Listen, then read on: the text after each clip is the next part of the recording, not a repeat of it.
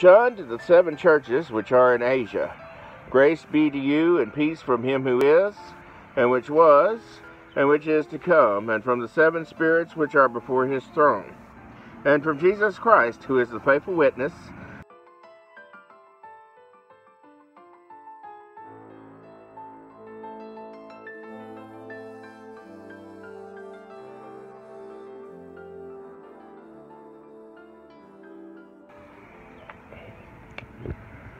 Good Sunday afternoon, YouTube. This is John Hampton with Ryland Television with today's Bible lesson from the book of Revelation, chapter 1. Today we're studying verses 4 through 6. And the topic today is going to be a word to the seven churches. John, to the seven churches which are in Asia, grace be to you and peace from him who is, and which was, and which is to come, and from the seven spirits which are before his throne, and from Jesus Christ, who is the faithful witness, and the first begotten of the dead, and the Prince of kings on the earth, unto him that loved us, and washed us from our sins in his own blood, and hath made us kings and priests unto God and his Father. To him be glory and dominion forever and ever. Amen. So here John is saying that he's writing to the seven churches in Asia.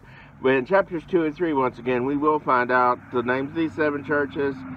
It is widely believed that these are also representative of the seven church ages that has happened since Jesus' death, burial, resurrection, and ascension into heaven. So John, the Revelator, is telling them grace and peace from God, basically, because it says he that is and was and is to come.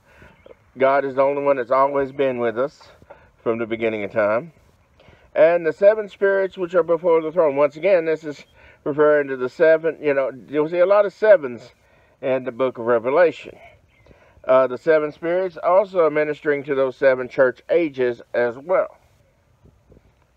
And to, of course, to God the Father before his throne. Of course, this also says that this grace and peace comes from Jesus Christ, who is the faithful witness, meaning that Jesus is the witness to all that's come and all that will come. And, of course, the first begotten of the dead, that's those who are dead in Christ, who will rise at the last day.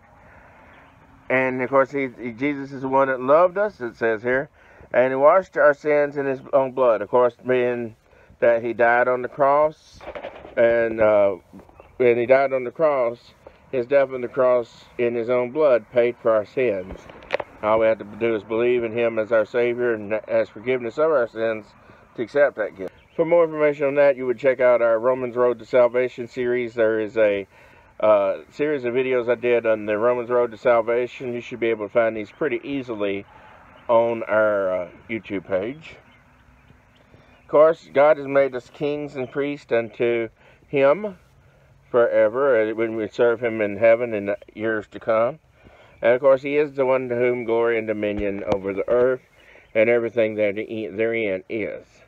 Now, next week, as we continue this study of the book of Revelation and the first chapter of the book of Revelation, we will be talking about the rapture of the church. A lot of people have talked about that over the years. The next few verses tackle that topic. Until then, this is John Hampton for Ryland Television. Have a good day and God bless.